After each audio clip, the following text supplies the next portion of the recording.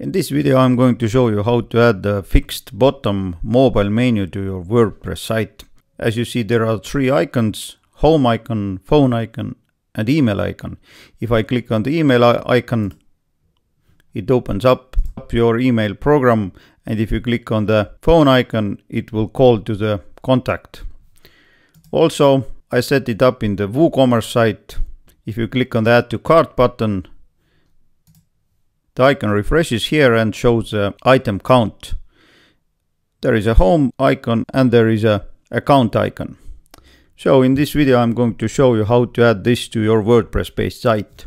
In this video I'm going to use two themes. I'm going to use Kadence theme, both free and pro version, and I'm going to use an Astra theme. But you can use this solution in every WordPress based site as long as your theme supports hooks.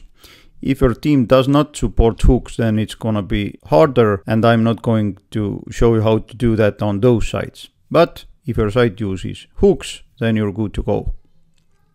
But before we start, please subscribe to this channel and you will be the first to be notified about new tutorials. Now let's dive in. I'm gonna close down those two here and I'm gonna open my demo site. So first we're going to use a Kadence Pro theme. Why? It's because the solution I'm going to show you is easiest of the three I'm gonna show you today. If you want to take a look at the Kadence Pro version, then take a look at the link in the description of this video. So if you have a Kadence Pro theme installed, then just go to the Appearance and Elements, click on Add New, and now choose Fixed. Give it a title, for example, Bottom Bar. And now let's add the row here. I'm gonna use the Kadence blocks, but you can use Elementor or Breezy or whatever page builder you would like to use. I'm gonna use Kadence blocks in this video. So 3-column layout, and first thing I'm gonna add an icon. Sorry, not icon box, but icon. I'm gonna change the icon to home. Change the size to 30 pixels. If I want, I can change the color or hover color, for example this one here. And next one, the link. I'm gonna set it to home page. Now duplicate and move it here. Next I'm gonna change the icon. This time it's gonna be a phone icon. And for the link you will add tel and your number. Duplicate again and move here and change the icon to email. And for the link it's gonna be mail to, and add your email. Now let's set up the visibility. Click on Element Settings, Placement, Fixed Bottom, no space below footer.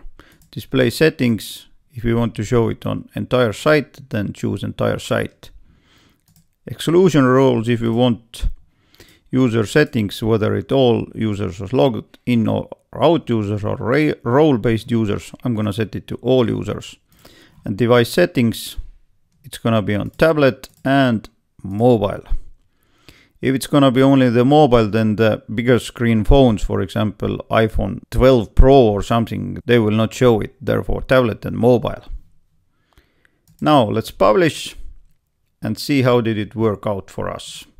Open up the page, inspect it on a mobile view, and you'll see it is here but looks rather weird. Therefore let's tweak it a bit. I'm gonna choose the row, and under the mobile layout I'm gonna set it to show us equals 3 columns. Now let's add the background to it. It's gonna be white. Now let's update and refresh. Well, there it is. Now you can tweak the background or whatever you want to do. Takes you to home, opens up the phone, and open up the email. Now, since I have a WooCommerce site here, I'm gonna use another option. Instead of this icon here, I'm gonna show the user icon, and it's gonna take us to the account page. Therefore, I'm gonna change the link to account.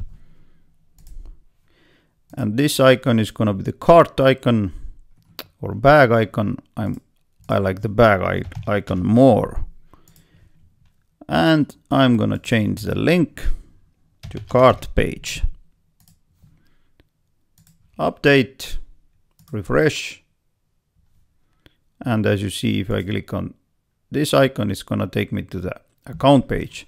If you want to customize your account page, then take a look at the link in the description. I have made a video how to customize the account page. And this one takes us to the cart. Now I would like also to show the items total in the cart. Therefore, we have to tweak it a bit more. If you're comfortable using your child theme's functions PHP file, then do that, but I'm gonna add the plugin, and the plugin is code snippets. It allows me to add the code snippets without modifying the functions PHP file. So install and activate it, and after that go to snippets and add new. Give it the title, for example, cart items total. And now paste here the code I'm gonna provide you. You can find the link to the site where the code is in the description of this video. Just paste it here, choose only run on site frontend, save changes and activate. And now take a look, we added a shortcode woo cart but here. I'm gonna copy and go to the appearance elements. Ooh. Bottom bar, not bottom bar, bottom bar. Okay, now let's tweak this column here. I'm gonna add a row here, like this. Then I'm gonna move this icon inside this column, and here I'm gonna add the shortcode, which is WooCart but. Now update, refresh the page. Now as you see, the total item counts appears here, but it looks weird. Therefore, let's tweak it a bit. Go back to the element. Click here, choose row layout, and now under the mobile, choose the equal again. Mobile padding margin 0 pixels. Update it. Also the same padding for tablets. Update it, refresh. And looks already much better. Now if you want to add the separators to the columns, you can do that by going to the column layout, border 1 pixel, and choose the border to be on the right. Choose a color, for example this one here, copy styles, column layout, paste styles. Now choose the row layout, and in order for this to look nice everywhere, choose the vertical alignment middle. Update it, refresh it. And there it is. Now let's tweak it a bit more. Go to the appearance and customize. Open up the additional CSS and copy the CS code I'm gonna provide you in the description of this video here. And now as you see, the item count appears here. If you want to tweak it a bit, then just change this here, 11 pixels or whatever you want it to be. I think 15 pixels, even 17 pixels is quite okay. And now if I click on add to cart, Kadence opens up my cart, but also it refreshes the count down here. Publish, refresh, and it's there. So this was the Kadence Pro version, but maybe you don't have a Kadence Pro version. Well, then you can use this method. Just go to the plugins and add new. Search for reusable blocks extended. install and activate it. And now there is a reusable blocks menu here. Click on add new. Give it the title, for example, footer bar, and customize it as we did previously. At the moment I'm gonna copy just what we did before, copy all content, and I'm gonna paste it here. Now under the visibility settings, it's a Kadence blocks visibility settings, just hide on desktop. Now publish, go to all blocks, and you need this shortcode a bit later. Now next go to snippets and add new. Before that I'm gonna set this one to draft. Now give the snippet the title, footer bar, and paste here the code I'm gonna provide you. You can find this code also in the description of this video. And now replace this here with this one. Just copy and paste it here. Only run on-site front end, save changes and activate, and let's see how did it work. Nothing on the desktop view, but if we take a look at the mobile view, it is down here. But as you see, we need to scroll in order to see it. Therefore, we need to add a small piece of CSS code to the customizer. Go again to the customize, open up the additional CSS, and paste this piece of code here, this one. Publish it, go to reusable blocks, open up the footer bar, click on the row layout, and under the advanced, give it the additional CSS class sticky bottom. Update it. Take a look. This is a class here. Now let's see what did it do for us.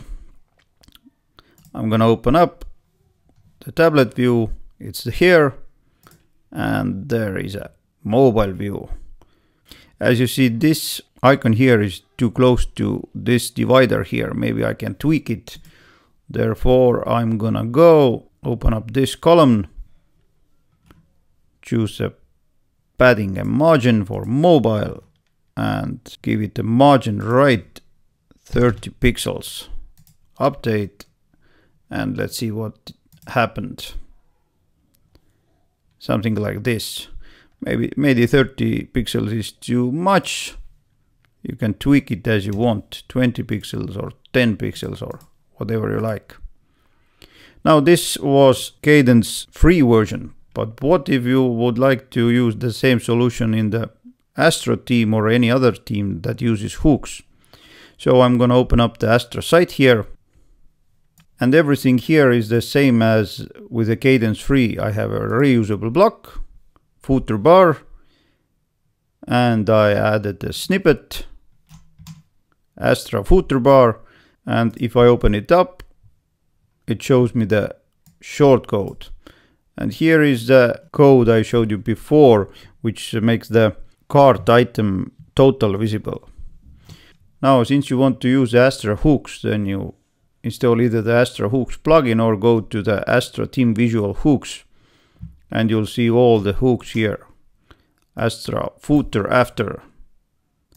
And I used Astra footer before, but I can use also footer after. Save changes, open it up. It does not show up on the desktop, but if I open up the mobile view, there it is. And one thing more, under the appearance customize, I pasted the CSS code I showed you before. So it's just here. Well, as you see, it's not so difficult to make a mobile footer bar for your website. Just take the code I showed you, copy and paste it, and make yourself a clean and effective mobile menu. Now, if you find this tutorial helpful, then press thumbs up, subscribe to this channel, and you will be the first to be notified about new tutorials. Meanwhile, take care.